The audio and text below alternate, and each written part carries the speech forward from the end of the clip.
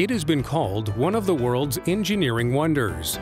The Colorado River Aqueduct carries water across the desert, over mountains, through tunnels and underground pipes to cities and communities throughout Southern California. The Colorado River Aqueduct supplements water from local sources and water from Northern California that flows through the State Water Project to meet the needs of Southern California's 19 million residents.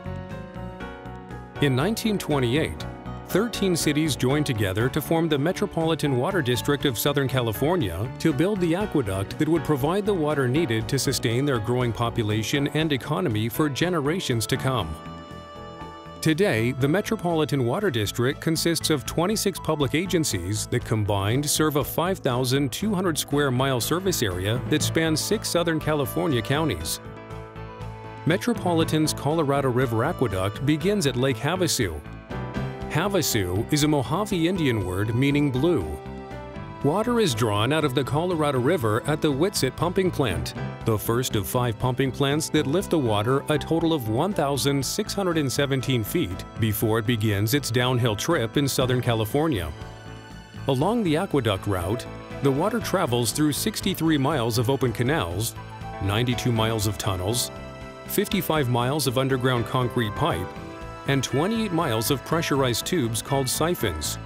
Siphons pull the water under areas where an open canal could be damaged or destroyed by a flash flood. About 2 days and 242 miles after leaving Lake Havasu, the water reaches Lake Matthews near Riverside, where it flows by gravity to cities and communities throughout the region. The Colorado River Aqueduct is an essential public project of vital importance.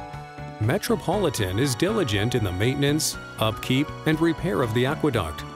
During winter months, when water demand is low, the aqueduct is shut down for up to 2 weeks for round-the-clock maintenance to keep it in top condition.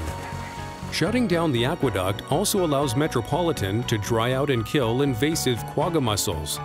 These tiny shellfish were unintentionally transported from Europe in the ballast water of ocean-going ships.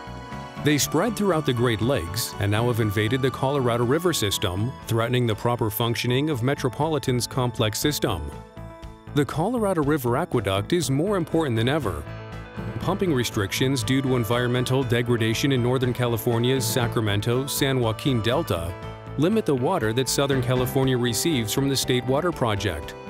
This makes the Colorado River Aqueduct an even more essential regional asset.